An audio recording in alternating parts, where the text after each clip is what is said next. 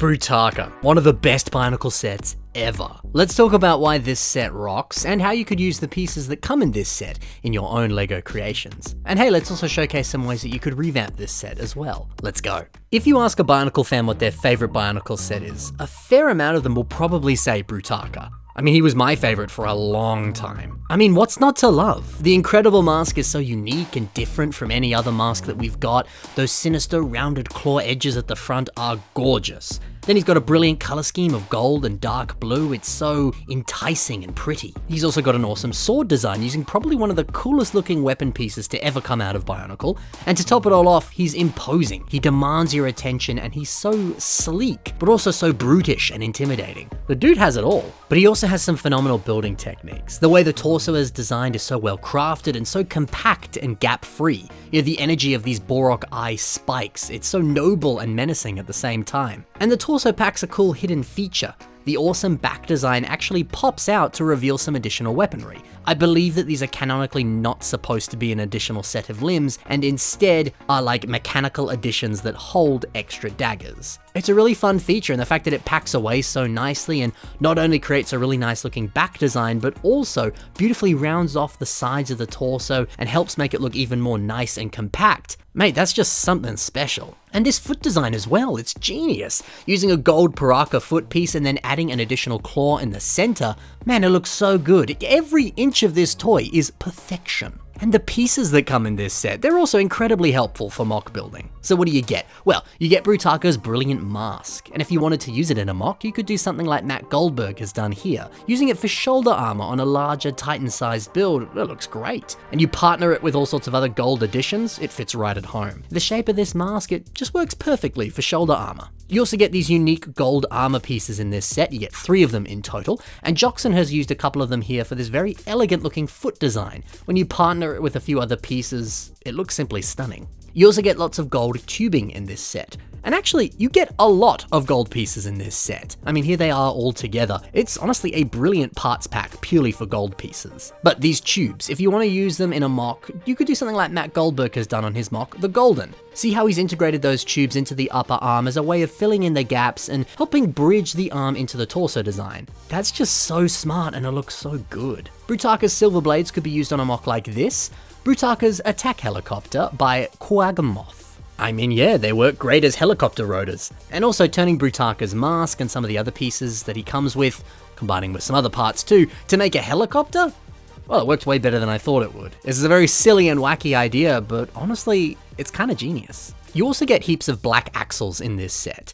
Now, if you bought the recent Dune Ornithopter set, you'll notice that there's a bunch of red axles, and they really stand out against the darker colors of this set. So if you want to use these black axles and replace those red axles, you're not going to get that annoying pop of red, and suddenly you're going to get a really sleek and nice looking version of the set. It's a really subtle change, but I've seen it in person. It drastically improves this model. It's cool how something so simple and small actually improves that LEGO set tenfold. Now, Brutaka also comes with some of these teardrop lift arms. Mitch Henry uses these in a lot of his mocks. He's got one here that uses them for a leg design. You can see that this piece allows you to insert axles in 4 different areas, which is unique to this style of lift arm, and as a result you can play with, interesting offsets. It's a really funky piece. Or perhaps you want to use them like Mitch did on this mock here, repeating that piece on the leg design as well as on the arm design. It makes for such a unique, smooth, interesting texture. How good does that look?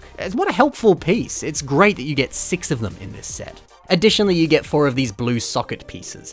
Patrick Biggs uses them in his Kopaka mock here.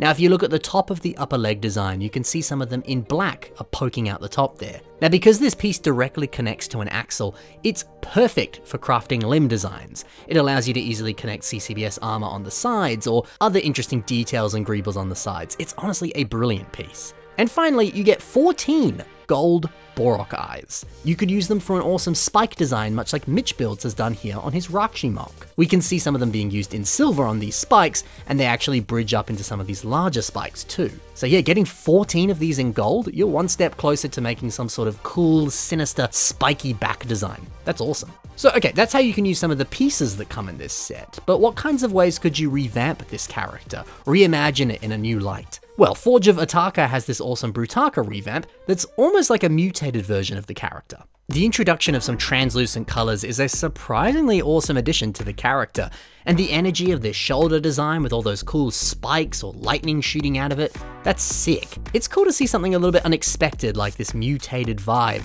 It's weirdly the perfect thing for this character. Maybe if you wanted to revamp Brutaka, you could do something similar to this, some kind of wacky idea that maybe doesn't fit the character, but when you give it a try, you realize, hey, it's awesome. A builder known as the Carnus Dragon has this fun series of builds that reimagines Brutaka in some pretty awesome ways.